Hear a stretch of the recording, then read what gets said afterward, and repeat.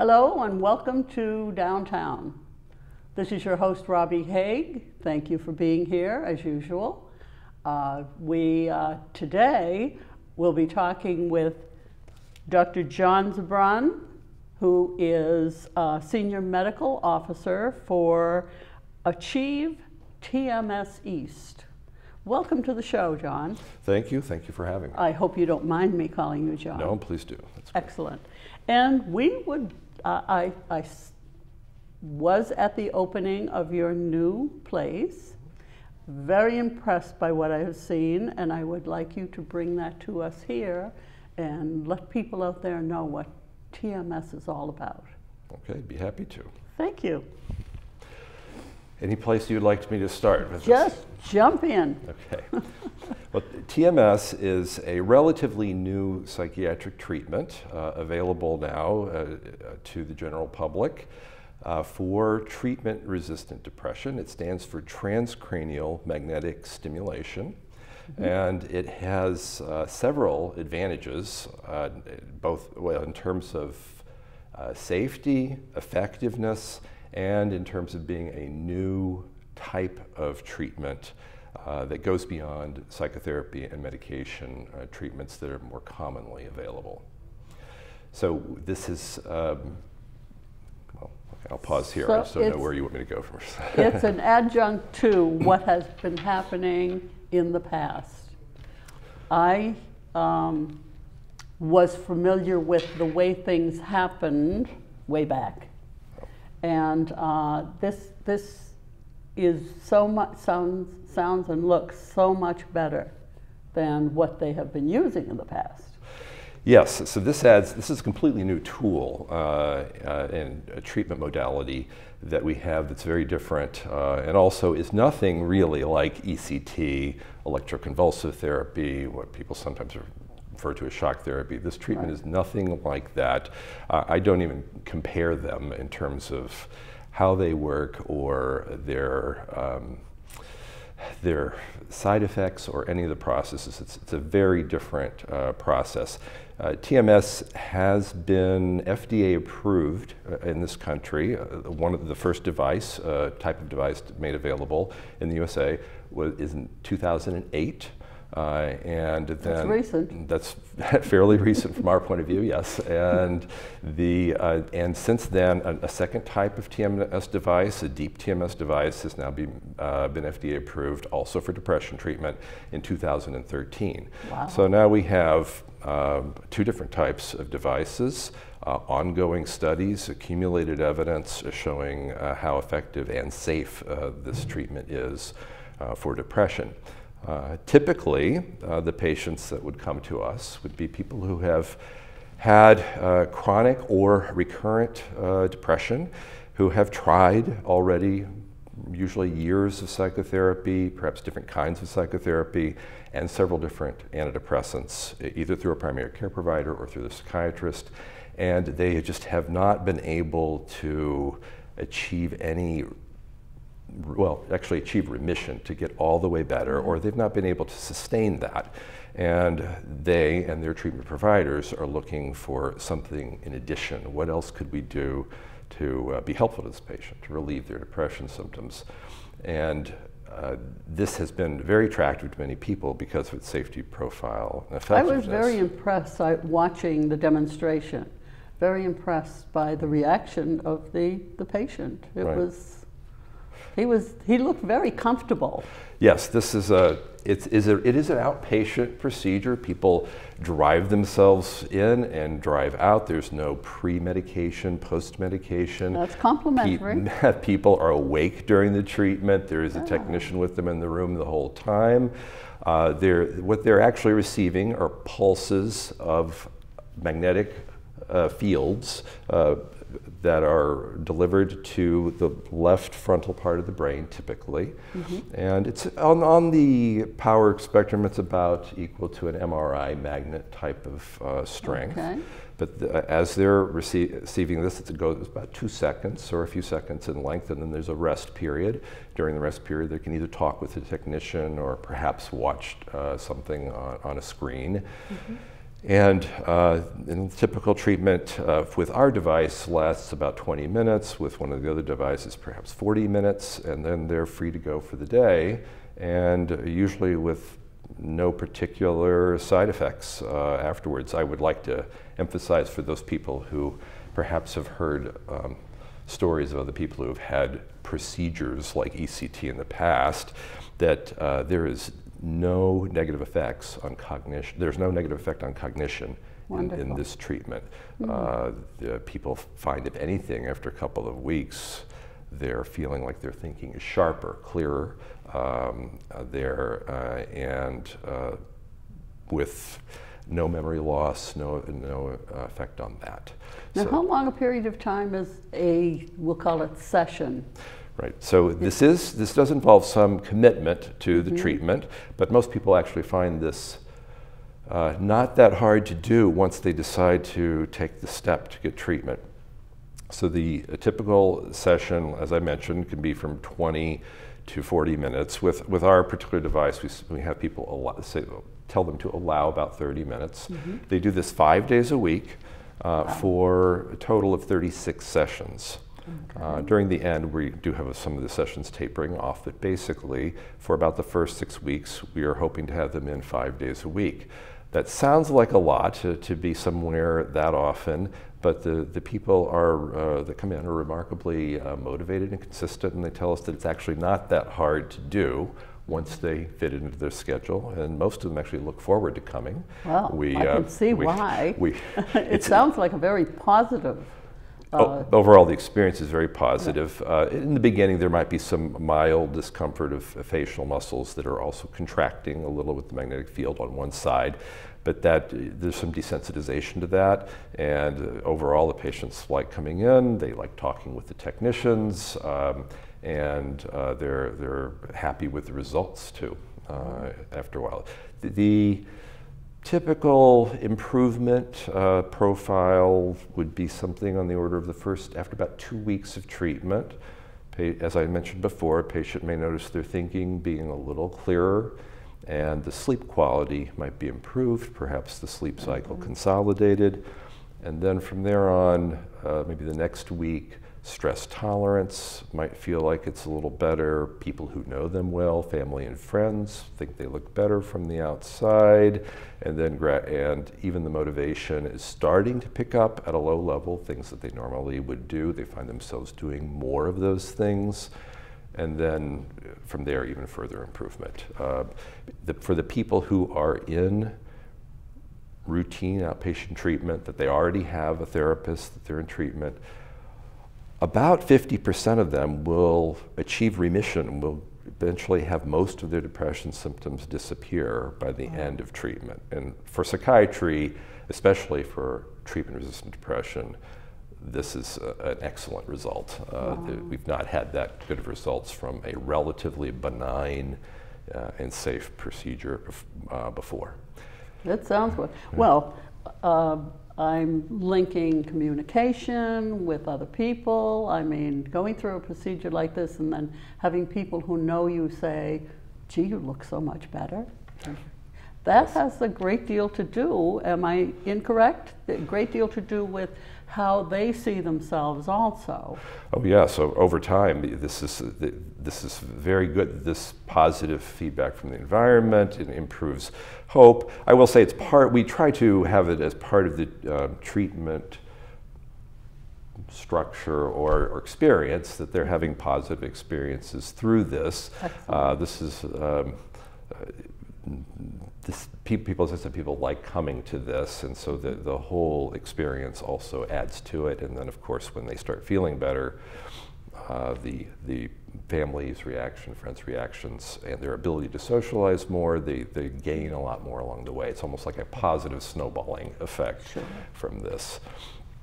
So if it should happen that within the first 6 weeks that they don't notice a great deal of change, can they come back for another treatment? So we do monitor all the way through, and that's standard for basically all TMS treatment settings. to make sure that we are making progress. If we do see this, the smaller percentage of people that, let's say by session 20, are not making as much progress as we had hoped, it should be noted a good number of those people will still go to full remission. It just takes them a little longer, and that is harder for the people to wait for the progress for the improvement to happen. There's some people on they're outliers, but who even have most of their improvement after they finish treatment. So there's a delay in the improvement from the treatment time. But there are things we can do to try to improve the treatment response in the sort of last phases of that if we need to. Other things to try.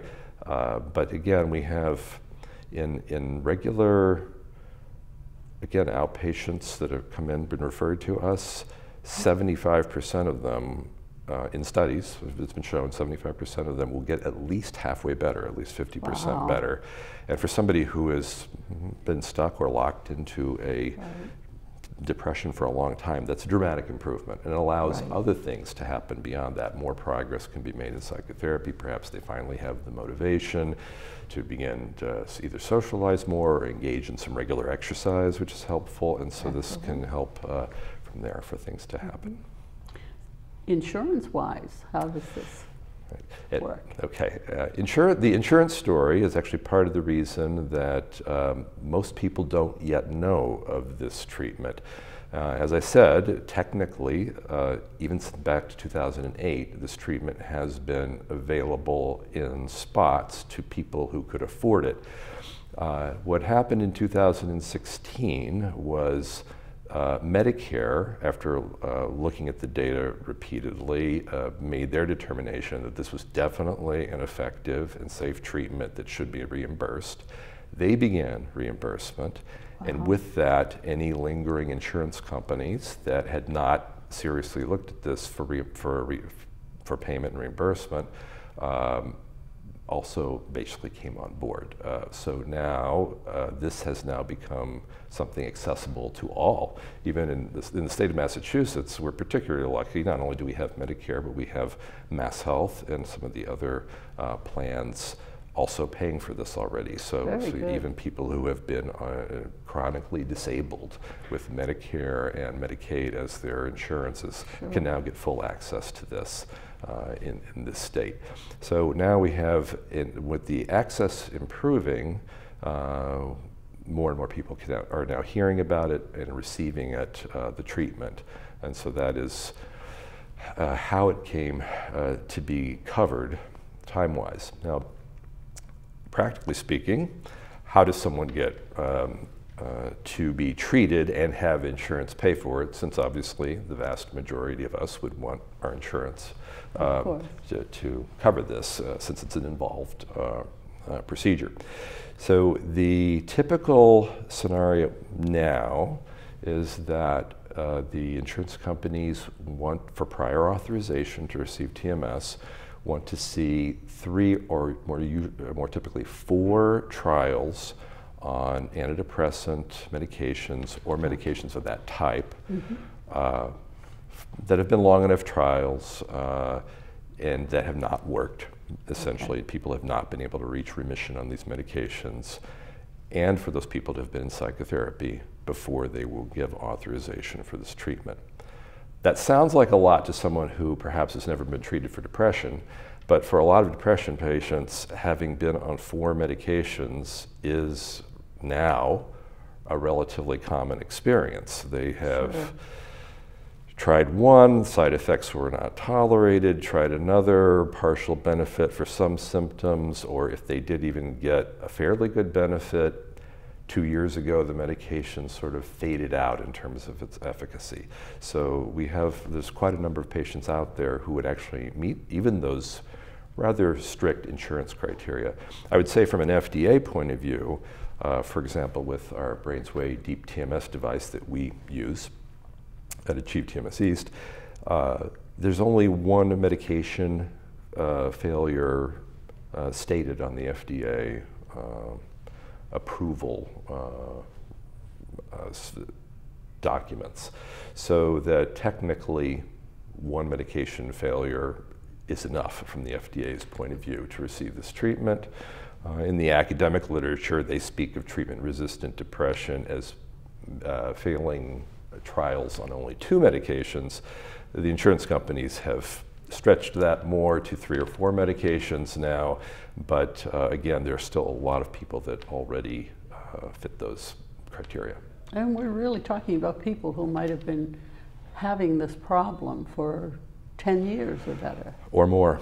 Some people Really? have been struggling with depression that I see being referred to us for evaluation to see if they're appropriate for treatment for 20 years or more with sometimes, yes, modest improvement in symptoms, enough to survive and get along, but not remission. And that's when we use TMS, really all providers who are using TMS are really hoping for and looking to get very close to remission and working for that, which again, we have tried in the past. It's not that psychiatrists have been trying this for years with medications as well, but there are many patients who've experienced limitations of medications, both in terms of side effects and in terms of what they can do. And we do know from prior studies, such as the old STAR-D study that was one of the largest studies done with sequential antidepressant medication trials, that some people, just statistically speaking, do not seem to be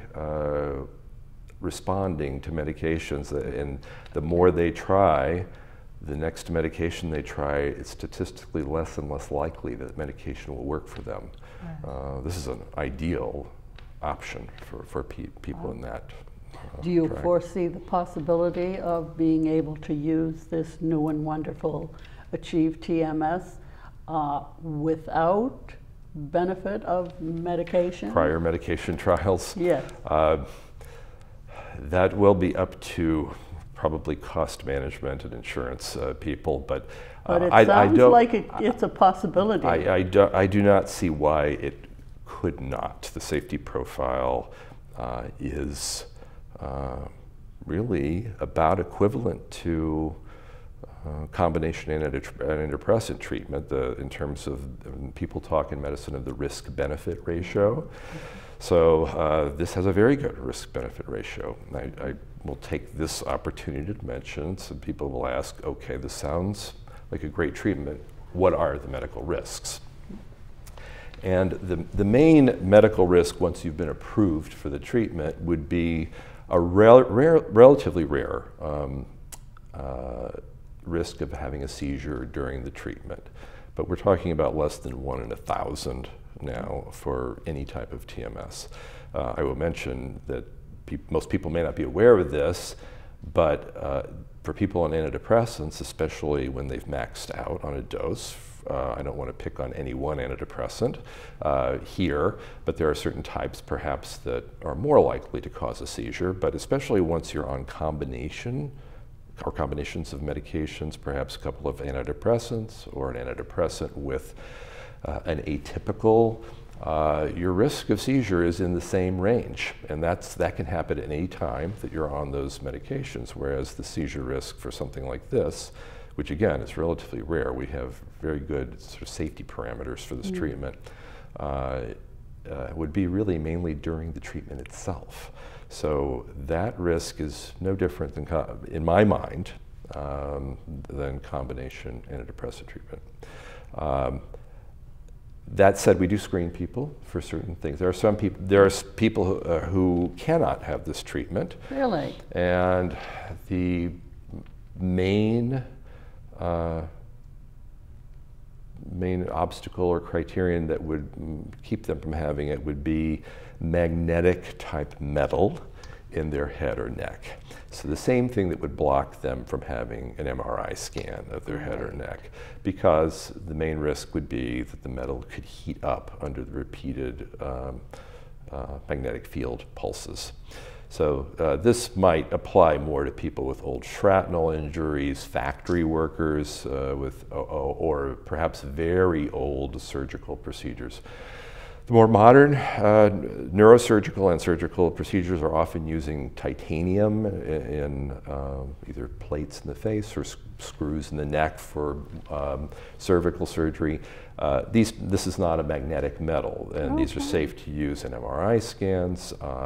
The dental amalgam work does not exclude you from obtaining this treatment. It's really something that's embedded inside of you that would be, and it would be an older type of metal. We've had, we can help people screen through that if there's any question, but it's fairly rare for us to run into people with that now.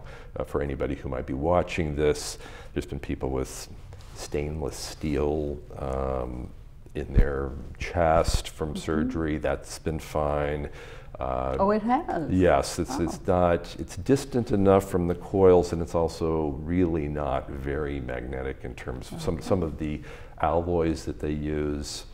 Somebody had a cobalt chromium shoulder prosthesis. These things, they can be put into an MRI scan, and typically with even minimal interference in MRI scan. So, but we can always consult with the primary care providers or surgeons to clarify any questions that might occur with that. So that would be the main thing that would exclude somebody, or somebody who has something that would be an increased seizure risk. So, for example, somebody who already has epilepsy, a seizure disorder that is not controlled on medications.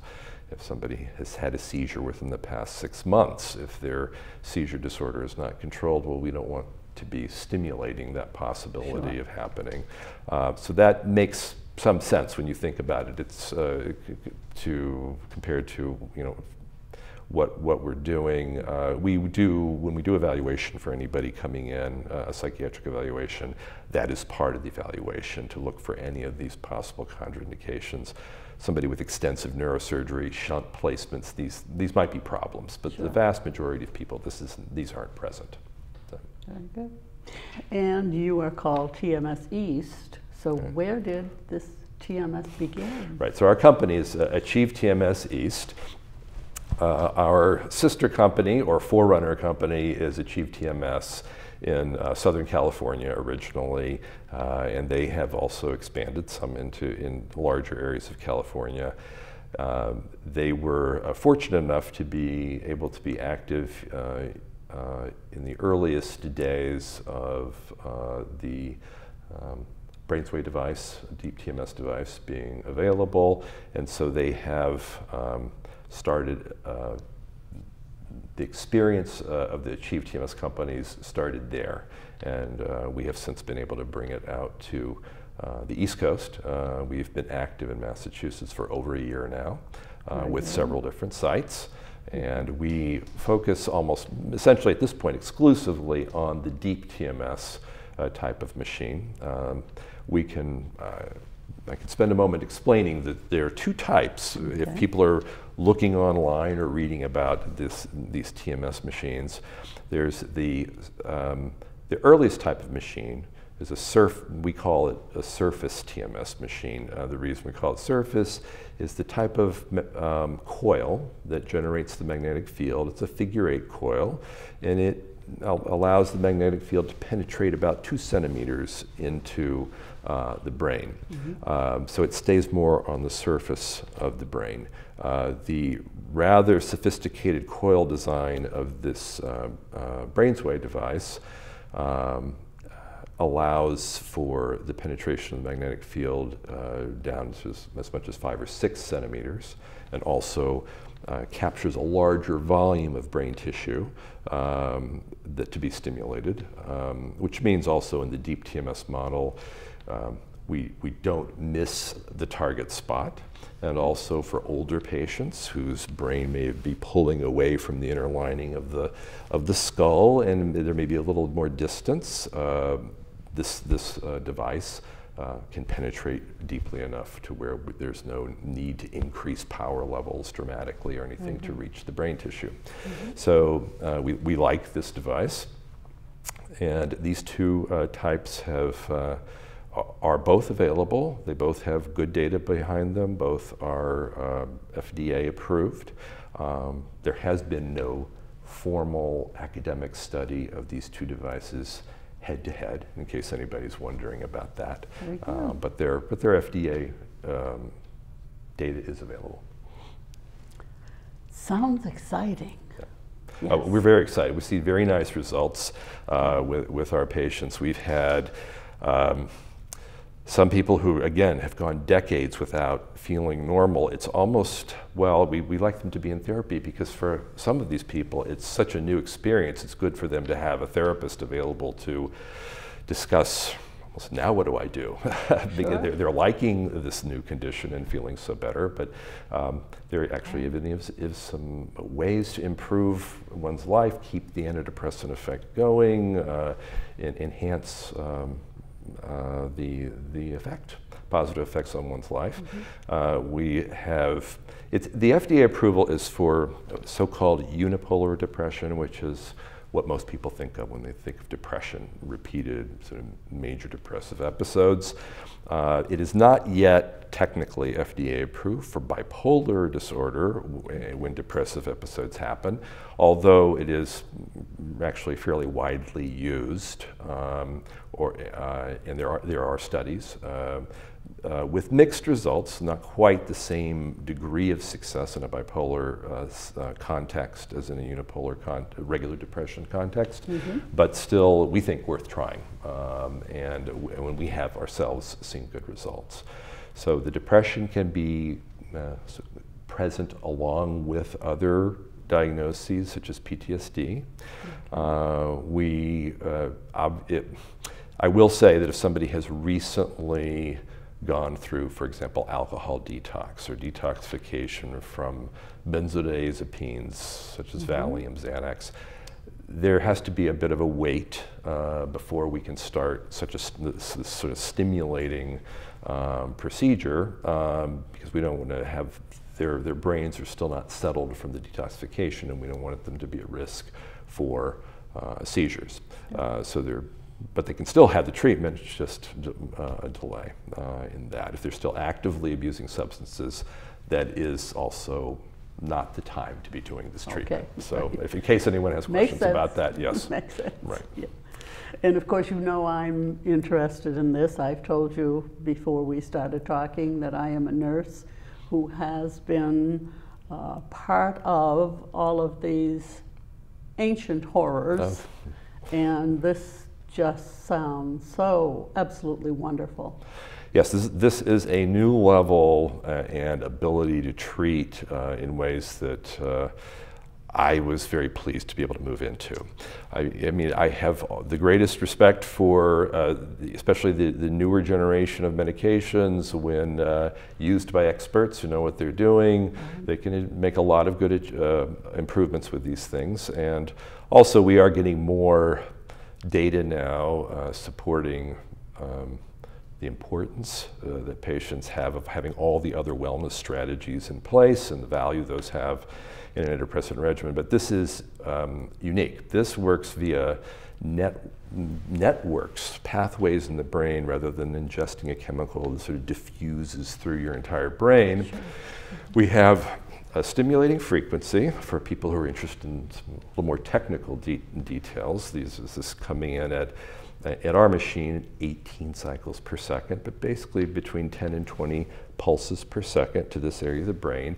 It is stimulating what I think of really as a more natural type of nerve firing in the brain, unlike perhaps a higher dosage, well, definitely unlike higher dosage, a higher power ECT that would be causing a seizure. There's no seizure. We're trying to avoid a seizure.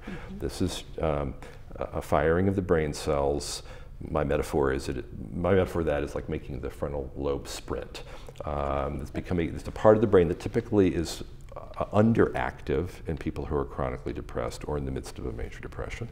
You're making it more active. It tends to stay more active over time, even if they study the brain area after even one session for 30 to 60 minutes after that session, that part of the brain stays more active. You get this 5 days a week for 6 weeks. It becomes a new level of activity of that brain. Also, these nerve cells that fire together, wire together, they become more connected in their activity. And there are other effects downstream. This part of the brain has nerve connections that eventually help regulate the release of stress hormone cortisol, which the pattern of cortisol release in one's body is usually thrown off by depression and by traumatic experiences. And it provides sort of a top-down enhancement of regulating the stress hormone release pattern. There's even a couple of studies now showing, one recently just out of South Korea, showing a little bit of weight loss during the first couple of weeks of treatment in patients, possibly by stimulating a little brief release of thyroid hormone. So there's multiple ways this works. And we're learning more and more and more about it. Yes, exactly. And Yes. this is sort of, and so the downstream effects through the networks are really sort of either your networks, it's enhancing normal pathways.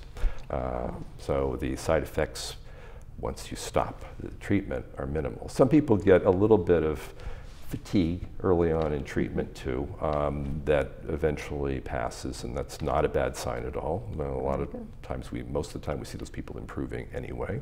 And you used a word stop, and I'm looking, we need to stop. Oh, okay. All right. This is wonderful. Your information has been fantastic. Okay, all right, so I'm just rambling, so. No, okay. no, it's just been wonderful. Okay. And even if there are a couple of people out there who are watching this who might be interested in dealing with it, dealing with the group, you have all of the information here in ways to get in touch with the doctor and his group. Thank you so very much for watching. And this is your host, Robbie Haig, saying thank you for being with us, and we hope to see you again real soon.